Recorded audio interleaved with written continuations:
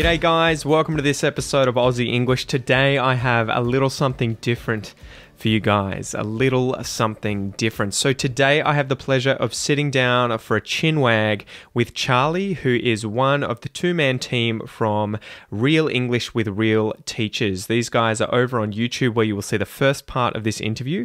This is the second part, so I highly recommend that you check out the first part.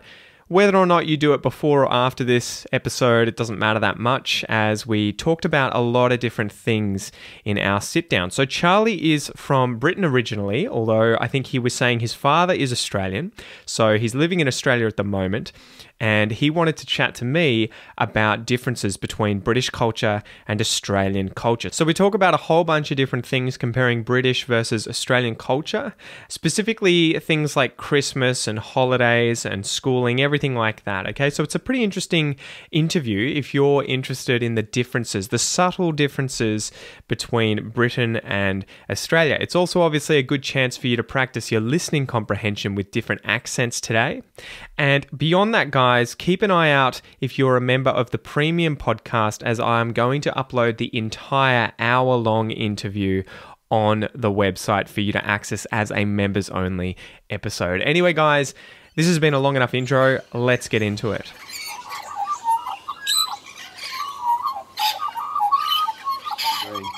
Yeah. So one thing that I've thought about asking you, because a lot of my students, they have different vocabulary based on their country. Like a lot of Russians, they call their cousins their sisters and brothers. And I just wanted to check with Australians. I imagine it's fairly similar to Britain, but what would you class as family for you?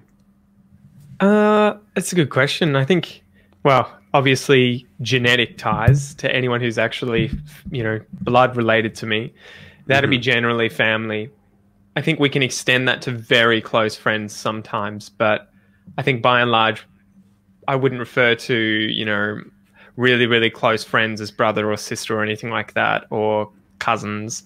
I might sometimes with children. So now that I have a son and I hang out with friends who are very close, I might refer to them as uncle, so-and-so to my son, to get him to kind of associate this person with, okay, this person's not just a friend or not just some, old person that Pete knows, but to kind of try and bridge that gap. But yeah, it is different, I think, across cultures. I know that especially in Asian countries, they tend to have a lot of different labels for, members of the family, friends. They'll even refer to people, I think in Indonesia, they would refer to older men as uncle to show respect, and they have those kinds of things, which is really interesting. But yeah, okay. So what about in Britain? It sounds fairly similar. Yeah. But would you like spend Christmas with the wider extended family, like the cousins and the grandparents and maybe even the great grandparents, if you're lucky to have them around? Well, my son's got great grandparents, but my grandparents, I would always spend Christmas with them, and this will be something that's different for both of us. Christmas here is always hot, so I'm very used to confusing me so much seeing Christmas trees right here. Well, it's so funny too for us, right? Because we'll get the Christmas tree and we'll put tinsel on it, and which is meant to represent the snow, and yet we'll walk outside and go to the beach with a surfboard and play cricket and stuff, and that kind of like compartmentalization of the mind doesn't seem to be very obvious until later on. You're like, why do we watch all these snowy movies about Christmas when it's summer? And then you realize, they're from the Northern Hemisphere, of course. That's when it's winter. But yeah, so I think that would be culture shock for me. The first time I ever spend Christmas in the Northern Hemisphere, I would be like, this is weird, really weird, But I would imagine a good weird. Wouldn't it be like, this is what it's meant to be? I don't know. Well, that's hard, right? To know what's meant to be. I guess it would make sense in terms of that, but I'd be like, so this is the time where everyone has barbecues and goes outside, and we spend time walking around, going to the beach, surfing, and yet you would say go to Canada and spend it inside because it's -30 outside. I'd be like, but it's the holidays. You're meant to be out and about. It's true. Okay, so you've got a real like association to Christmas and barbecues outdoor on the beach. Yeah, 100%. And it's set up differently. I think, I don't know what it's like in Britain, but I know that in America, they have massive holidays, I think from like September until January or something, right? They get like 3 months off because I think it's that. Is it then that they get the big gap because they want to enjoy the outdoors and outside before winter? Whereas in Australia, you'll have little chunks of holidays throughout the school year. And then over Christmas, it's like a month and a half, maybe like 6 weeks. You don't get like some massive We get break the to enjoy the summer. We get the 6 weeks in July, August. Yeah. Okay. Oh, And so then that's the spring break equivalent in America, right? Where they get a big chunk over spring. I think spring break is Easter. Oh, okay. Yeah, I don't know. I don't know how quite to answer that query, Yeah. but yeah. So we get the 6 weeks in the middle of the summer, the Yep. peak of our summer, and then we get like half term in October time, maybe November, and then December is the Christmas holidays. Oh, Yeah. crazy. It's funny But- how they get set up around that though, right? Like around the seasons more so than the holidays, I think. Yeah, most definitely. And so it's completely flip reversed for you guys. And Yeah. do you still enjoy watching the festive films like in the snow and things like that? I think it's just something you never question because you grow up and they're always the big ones from America or even from, I remember Love Actually, right? That came out Yeah. from Britain and that Yeah. was a Christmas film, right? Yeah. And you just don't, it's just, it's summer, but when we flick on the telly, the TV, you're going to see a lot of different movies from America and Britain and they're all going to be snowy movies like Home and Alone, right? Yeah. That was all snow and everything when he was in New York over Christmas and you never think about it. Okay. So you don't really connect it, but you just know that the rest of the world is experiencing a snowy Christmas. Yeah, 'Cause you just know that's their Christmas. That's their version of it. It always has snow and ours just always has summer. And they'll have the jokes here in Australia where you'll see Santa in like board shorts on the beach with his surfboard or something. Oh, that's great. I like that. Do you think there are any films out there of Aussie Christmas, like celebrating the fact that you're on the beach? I think there should be. There's one I remember watching as a kid, though I don't know if it was specifically focused on Christmas. It's called Bush Christmas. I think Bush. It's one of Nicole Kidman's first movies. Okay. And she's like 15 and ginger. She had red hair when she was young. Okay. So that's a really interesting one about kids and they, I think they get stuck in a well, something interesting happens out in the bush. So it's a good way of seeing what bush life is like out in the rural areas of Australia. And I think it's over Christmas, obviously, but Yeah. it's from like the 80s. So that was a good movie I remember watching as a kid during Christmas. Bush Christmas. Bush Christmas. I think I'll watch it. Maybe I'll watch it this Christmas because it's my first Christmas away from home and I'll be on the beach. Man, you should. And I think too, we associate things like what is it, like Australia Day? That is around January, I think January the 25th, right? And so we used to have, I don't know what the channel's called anymore, but it was Triple J, a certain radio station, and they used to count down 100 most common songs on that day because everyone would be at the beach hanging out, for Australia Day. So that's interesting too, in terms of if you ask the average Aussie what Australia Day is all about, they'll be like, it's a piss up. You go have a barbie and listen to Triple J and just get smashed, That sounds like the Aussies that I've met. Yeah, pretty much, yeah. Oh, that's funny. Okay. And so that must mean that you've got a bit more of an awareness of like the other side of the world, or North Hemisphere, because in England we never obviously heard about the equivalent in the Southern Hemisphere. Well, you got Home and Away and Neighbours, right, on TV. Those two TV shows, that was about it. This is true. Yeah, that is our cultural awareness of Australia. Well, I think that's the thing, right? We have little brother syndrome where we're inside a house looking out, and I think you guys are inside a house looking in, or maybe looking out one window towards the US, right? Yeah. And so I think it's kind of like, do you know the relationship between Norway and Sweden? Where I think Sweden obviously produces a ton more TV shows and everything. So I think the Norwegians can understand the Swedes because they watch all their TV, and the Swedes don't understand the Norwegians because they don't care, right? Okay. And so I think it's like that, but a massive scale. Britain's not too bad because you guys have a closer affiliation, I think, with Australia, as we're in the Commonwealth still.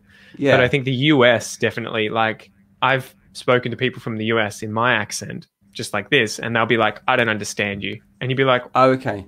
I don't think I've got a strong accent. It's different, but it's not like, Scottish or, you know, Southern Texan or something where it's so strong. But because we're watching movies all the time, like I can hear American accents and tell you where they're from. You know, I can't imagine that someone, and British as well, you know, you watch Game of Thrones and you get so used to, oh, that's, you know, that's from Yorkshire, that's from Scotland or whatever. And you're like, I see how they're doing that. Yeah. But because we're so exposed, so exposed to your accents and to American accents and everything and culture, you know, we know a lot about it, but you quite often meet Americans who will just be like, don't know the next thing about Australia. What's the capital? Isn't Sydney the capital of Australia? Yeah, like, yeah. Yeah, sure. Just like New York. New York's the capital of America, right? Yeah, I had some eye-opening moments. I was applying to go to the gym in Ohio, America, and the lady said, "Oh, I've met a couple of people from where you're from. They were really friendly. They were really nice." And then you call them my people. Yeah, and then I said, "Oh, okay, I'm from near London," and she said, "Oh, no, these guys, they were from England. How long does it take to get to London from England?" I was like, "Wow, good question. That's meta." Like, yeah, how long is a piece of string? Yeah. Jesus, that is crazy. What was it like for you though, coming to Australia? Were the accents tough to wrap your head around, especially the stronger, broader accents, or was it just this is, you know, much of the same thing? Because my dad's half Australian, I've Gotcha. always had a little bit of an influence. He's always tried to make me support Australia when I go to school and I get beaten the shit out of. But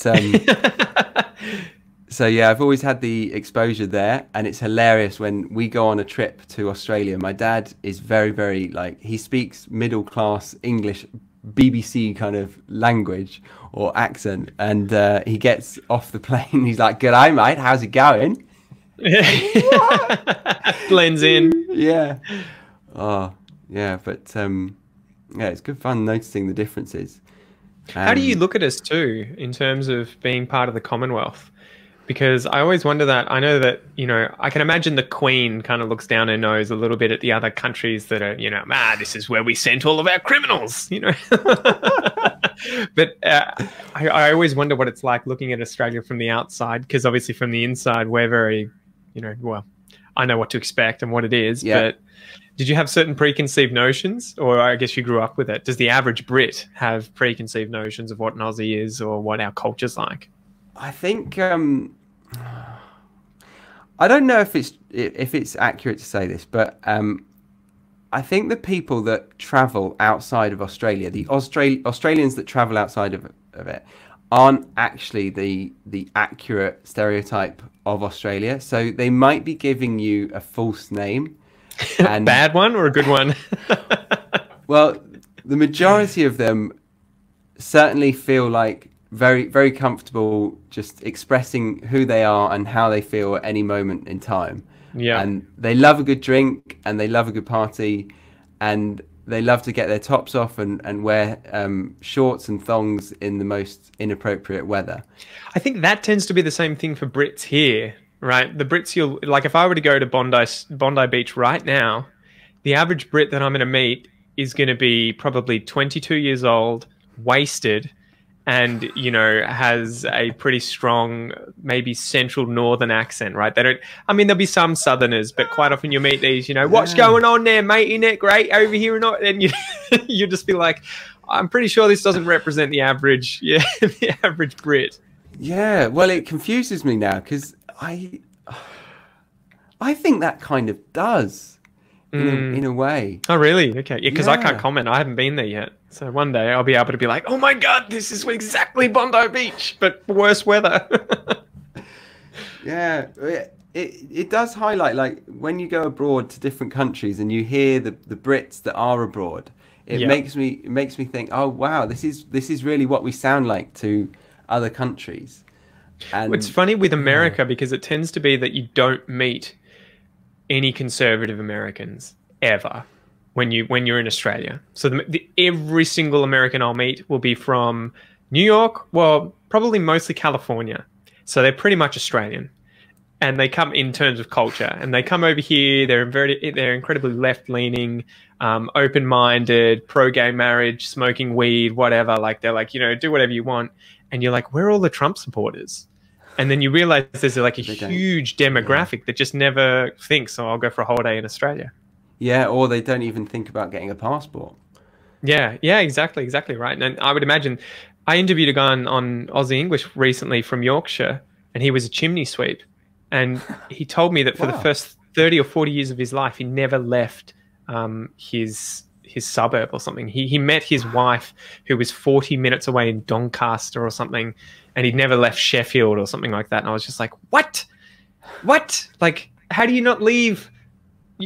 That's like me driving to Geelong from here, which is 25 minutes away. Like, how do you not? And that's a big thing between our cultures, right? My dad always says, in Australia, 100 years is a long time.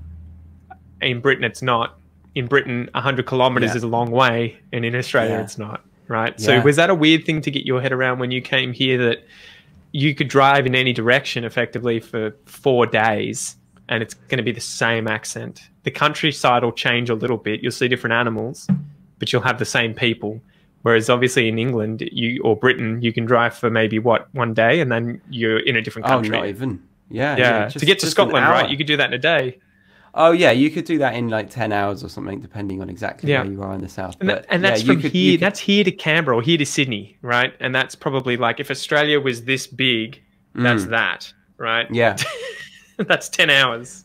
Yeah, it's a different animal. It's a weird one to get your head around, but I think it's also satisfying getting on the road and actually managing to go quite a distance. Because in the UK, you spend 5 hours on the road and you pretty much move a couple of miles. It's so congested and there's so many cities that the roads are going around. Whereas in Australia, like we went down from the Gold Coast to Sydney and it took about 10 hours. And I think we changed on like twice. We had two roads. That was it. It's funny when you look at the maps of Europe. Like if you look at the map of Europe and you look at roads, and it's just like, you could literally, there's no patch of earth that's kind of like you couldn't walk to from the side of the road. Whereas in Australia, around the cities, it's like that, in suburbia. But as soon as you get outside the cities, you know, there's just farmland, forest, bush. There's so much space that's just not utilized because it's arid environment. And I think that's a big difference too, right? That everyone thinks Australia is huge, and it is, but it's not usable. You can't, we can't farm most of Australia. You can't really use the desert for anything, you know, really. So it just gets left alone.